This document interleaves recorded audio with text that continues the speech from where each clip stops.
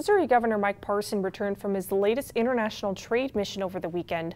The trip included visits with key officials, businesses, and organizations in Germany and the Netherlands. Parson participated in meetings hoping to build international relationships, promoting the Show Me State as an ideal business location and trade partner.